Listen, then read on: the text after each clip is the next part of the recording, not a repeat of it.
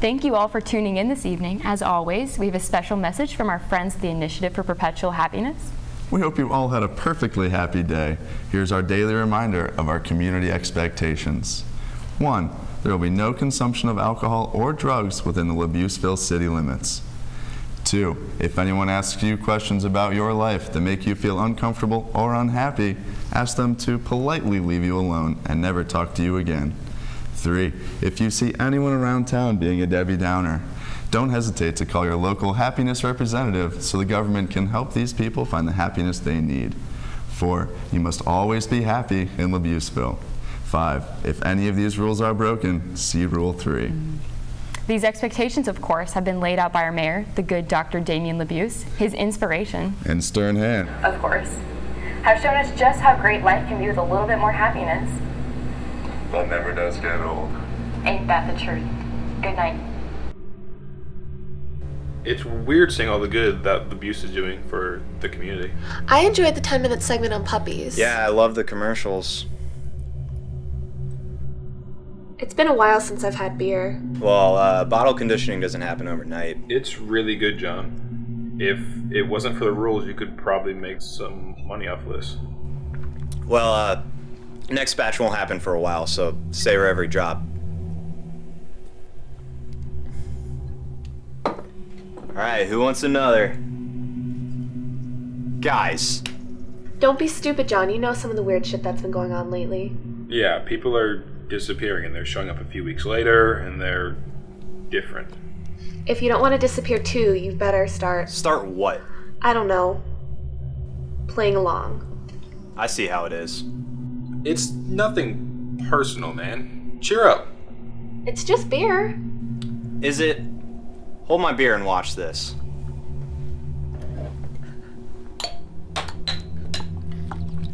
Lower your voice, man. If anyone hears you, we're fucking done for.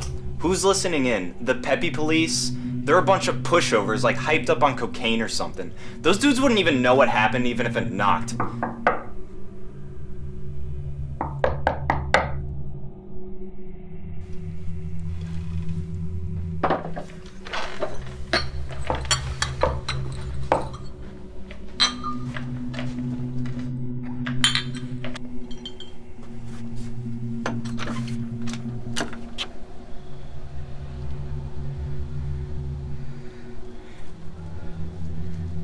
Hey, Carl. Hey there, Jonathan.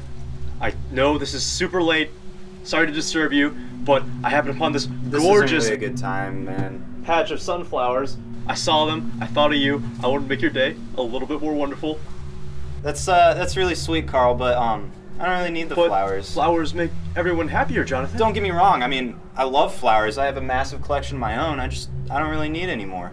I too collect flowers. Pretty proud of my collection. You mind if I come look at yours? Yeah, sure. Come on in.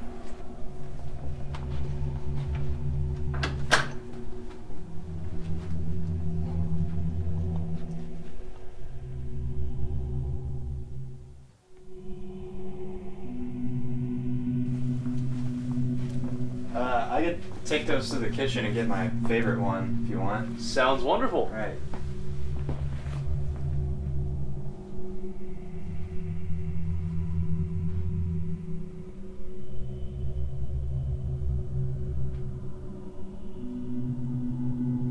Hey, Carl. Billy and Nancy. I'm so surprised to see you here. How are you two doing?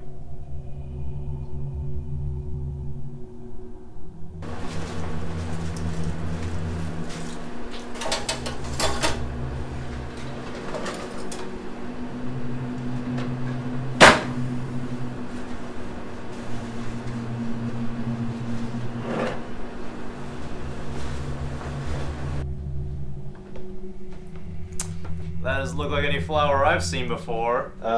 Yeah, it's, Jonathan, I'm kidding. I didn't know you kept bonsai. You were about to trim with that knife behind your back, weren't you? Oh, yeah, you could, consider that. Bonsai takes a lot to take care of them, right? You gotta, like, get the proper nutrition, the proper sunlight, the proper soil. Oh, yeah, you know, bonsai structure doesn't really happen overnight. Then you wouldn't do something as crazy as, like, poison it with something besides water, would you? Oh, absolutely not. That would kill it. Of course you wouldn't. But you know, that just got me thinking. What's been drinking the beers that are hidden throughout the room? What? Carl, I can explain. Knock, knock. What? Knock, knock! Who's there? They are. John, buddy, how you